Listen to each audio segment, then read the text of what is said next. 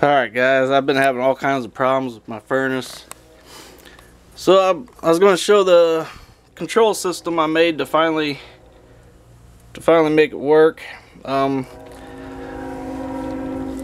This is the control system I made. I don't know how good you can see that, but there's a little LCD screen on there with a readout and it tells me what's going on. And these two are the power supplies. They're isolated power supplies. And then that little chip there is a optocoupler, which isolates my microcontroller from the relays.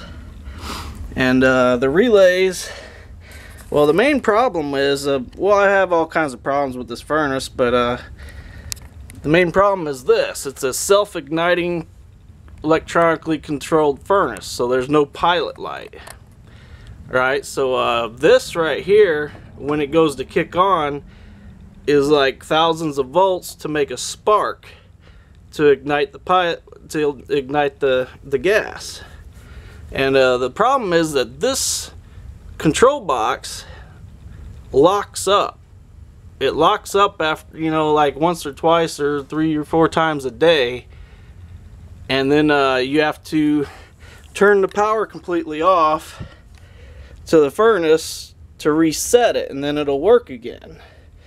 But until you turn the power off, it just stops working, you know, because this control box locks up. So I got sick of being cold, and so I made this control box. And what this control box does is, for one thing, it's got a temperature probe that kicks on the furnace blower when it gets to the right temperature. And yes, I left the safety temperature thing on, so if for some reason my device or my circuit doesn't kick on the furnace blower, this over temperature thing will flip and cut everything off. So there is a safety backup. But so it does that, and also it cuts the power to this box so it resets it, you know, and it's got a timer. Well, that's the temperature for, well, I gotta be careful where I touch. That's the temperature for the blower to be kicked on, but this left number on the top is the counter for how many times it's had to reset, and this right number is how many minutes it's been since the blower kicked on. So if the blower doesn't kick on in 10 minutes, it's basically that this box is has locked up and it's not kicking the burner on anymore, so it just resets it. So, you know, and so it starts all over. Now, I had a lot of issues with this design. You know, it's fairly simple, you know, 3 relays and a temperature probe, but it was pretty difficult because this is thousands of volts to make a spark to ignite the burner.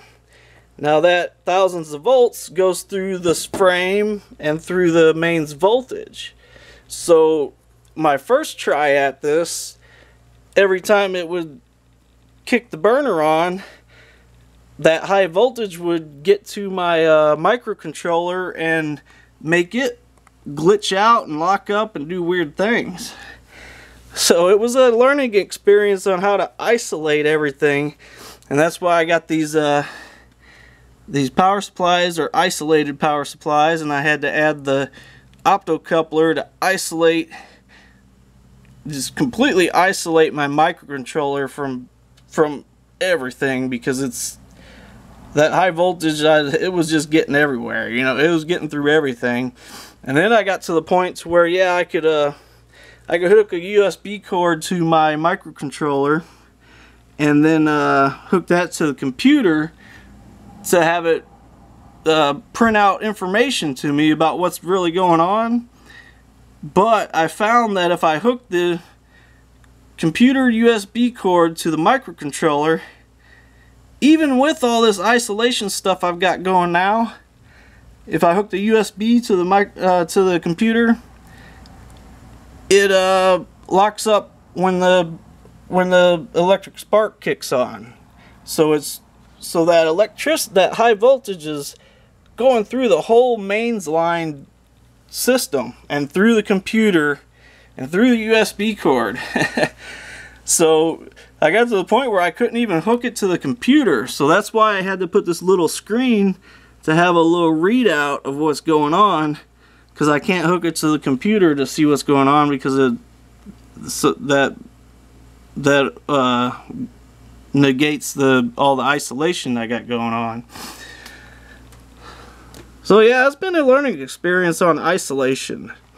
And there's a little plug socket right there I made, which that's for later, because you know, I've got my custom made thermostat, which goes in with these wires here that run through the wall and stuff. But later on, this little port here is made for a little wireless module. So I want to make my thermostat wireless, and so it's not reliant on the wires going through the wall, and I can move the thermostat to the room I'm concerned about the temperature in, you know, because right now the thermostat's stuck in the living room and I don't even really use my living room. So but yeah, this all works pretty good now finally. I had a couple bad days because of that, because I mean, that when that circuit locks up, it was, you know, I get home from work and it's 30 degrees in here. Well, here's my custom made thermostat. I got two different temperatures, one for the times that I'm at work, and a different temperature from when I'm at home. This is the temperature probe right here. But yeah, this is going to get made wireless so it can be moved to a different room and it's not just in the living room. So yeah, I just wanted to make a video on all this stuff I've had to work on over the last several days. Alright, later.